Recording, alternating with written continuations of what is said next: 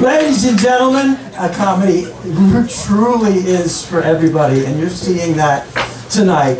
Please welcome to the stage the very funny, all right, and I do mean that, but very, very funny, Levi Welton. Levi Welton! Levi Welton!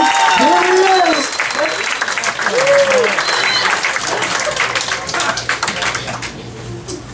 I'm a Hasidic American and a rabbi, which means I'm very uncomfortable up here because this microphone is not circumcised.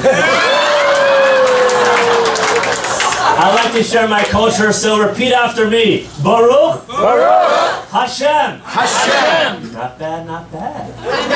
That's Jewish for thank God. But when I voice message people, my phone thinks that Baruch Hashem is I'll break your shins. Which makes for some very awkward conversation. Especially this morning when I texted my boss. It made it really bad when I added the smiley emoji. Baruch Hashem, my wife is here tonight. But usually we can't sit together at public events. In the Hasidic community, all of our public events, including our weddings, have separate seating for men and women. My friend thinks this is so annoying, but I told him, Moshe, this is probably why our divorce rates are so low, less than 1%. Because we have built-in timeouts. I'm always telling my wife, babe, I love you. I never want to be apart from you. I want to sit right next to you, but God kind of said no. I have so much hair on my face that when I took my 3-year-old to the toy store, she came running back with a doll and said, look, it's you! I got down on one knee and said, that's sweet, but we're not getting Chewbacca.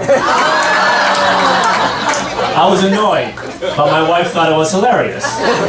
So for this Hanukkah, she sent out Disney greeting cards with a picture of her and I, and she signed them, Love, Beauty and the Beast. I told her, babe, that was so sweet of you calling me a beauty.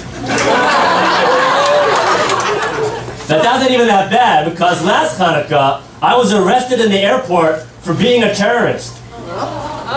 I thought it was because of my beard, but the TSA agent was like, no, it's because of the song you're singing. And I was like, what's wrong with the holiday classic? Bim, bom, bom.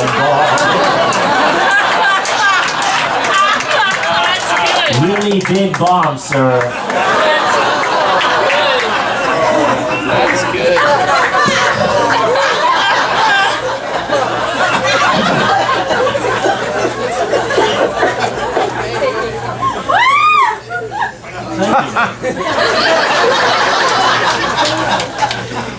I'll sit next to you after that.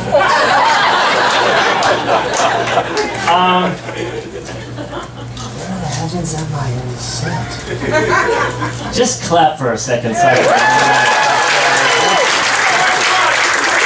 thank you. That jogged my memory. Being Hasidic, I get a lot of questions. Like last Sunday in Brooklyn, some guy yells out, "Hey, biker boy!" I'm like, who, me? Yeah! What club do you ride with? I thought for a second and then yelled back, the Cedarhurst Dreidels! He's like, all right. Well, what's that thing on your head? I said, well, this is called a yarmulke. He goes, Yamaha? Why'd you name your hat after a motorcycle? I said, why? Well, because it sounds a lot better than telling people I'm wearing a Harley Davidson. Then on Monday, I'm in line at Bank of America, and some guy's like, excuse me, sir, what are those strings hanging out of your pants? I said, well, this is called tzitzis, and it reminds me that no matter where I go, I'm always connected to God. And he goes, oh, that's nice, because I thought your underwear was unraveled. Then this morning, I'm at the bus stop, and some guy's like, excuse me, are you a rabbi? I said, yes. He goes, can I convert to Judaism? I said, no. goes, why not? I said, because it says in the Bible, thou shalt not convert on the B45 to Long Beach. As you already know, I can never trust my phone when I use Yiddish words. If any of you speak a foreign language, you know exactly what I'm talking about.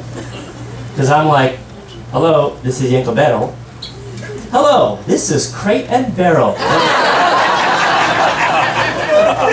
No, sorry, it's my accent. Sorry, I was in an accident.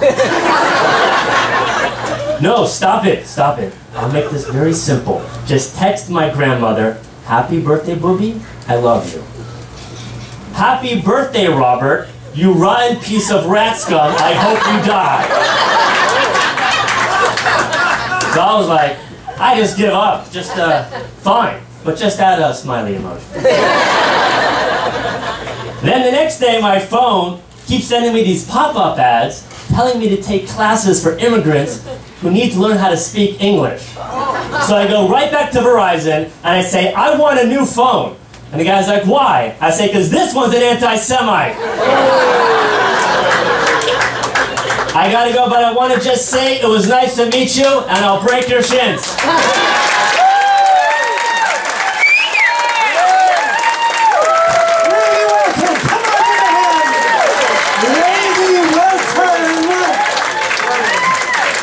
Levi Welton, ladies and gentlemen, Hasidic Rabbi, graduating from Stand-Up University. And I'll tell you something, we learn a lot, we share a lot with our students when we're getting their acts together. And this is just so terrific.